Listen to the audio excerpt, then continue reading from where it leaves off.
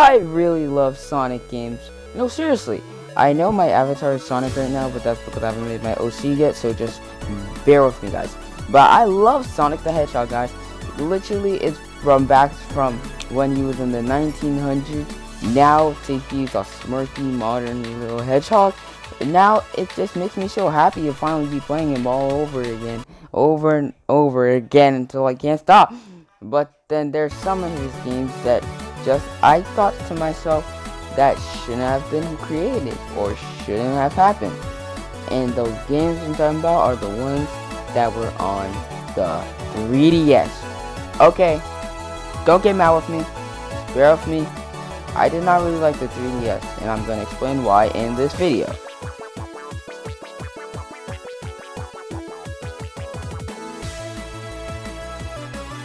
Okay, so the first game that I'm going to talk about today is Sonic Boom Fire and Ice. The reason I'm going to talk about that one is because for some reason, Shattered Crystals does not work on Citra. So I decided to let Fire and Ice do it, because then Shattered Crystals would work. So without further ado, let's talk about Sonic Boom Fire and Ice. Okay, so I actually played this game before, if you guys noticed, but I'm honestly thought I'd never get back to it, so I decided to play it for you guys. So, Sonic Boom Fire and Ice is basically a sequel, or should I say, a sequel to the sequel from the 3DS, because the first sequel was Shattered Crystals, which was a sequel to Sonic Boom Rise of Lyric for the 3DS. So this game is basically a sequel for Shattered Crystals. And if I'm being honest, it's a pretty good sequel. It's okay sequel. I won't say it's the best, but it's an okay sequel. It's okay. At least they actually put in the mechanic about the fire and ice. But honestly, did we really need the fire and the ice part? Like, do we really need to have both elementals there? I honestly think we didn't. We could have just had like a normal Sonic Boom game.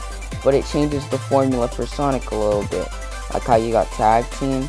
That's actually pretty cool. But honestly, I just always think, why did they make this game? Like, it was not necessary. Like, we already had 3 Sonic Boom games. Like, what gave them the idea to make a third one? I just asked that question a lot, because I'm just asking. Don't get mad at me, this is just my opinion, so you could just give off your hate comments if you want. But honestly, it's just an opinion, so you don't have to listen to me. You can click off the video. But yeah, Sonic Boom Fire and Ice. It's an okay game. I would rate it like 6 out of 10. It could have been done a lot better. Because Sonic's supposed to be fast in this game, he's kind of like lost his speed, going a lot more slower than he should be, which I think is not good. So you can hate comment me all you want, but I honestly don't like the Sonic Boom trilogy that much. The TV show is okay for me, but the third game it was something I was not hoping for, and I never actually thought this was gonna happen. So yeah. Want updates, or do you just want to talk to me, or you want to shout out, please head over to my Discord in the description below. It would mean a lot to me. Also, shout out to the Blue Blur, who is a part of the 06 project and has been helping me out with my YouTube. Thank you, and enjoy the video.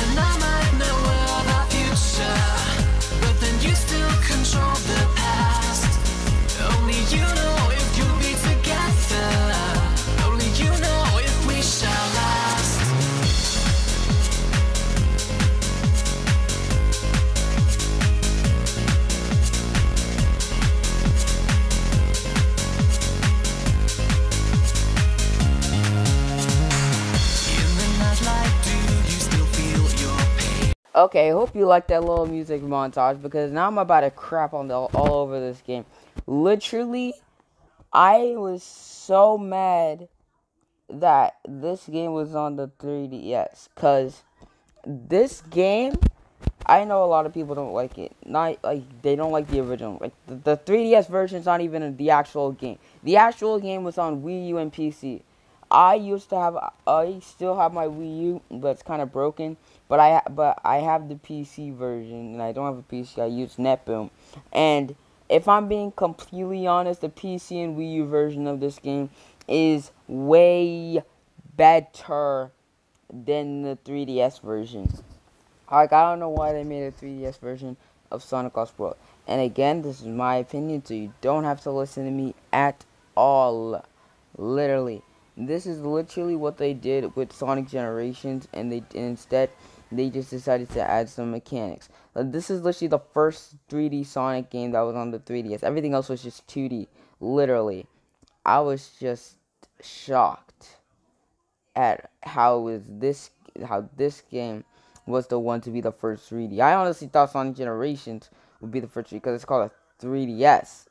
Get it? Anyway, that's my opinion.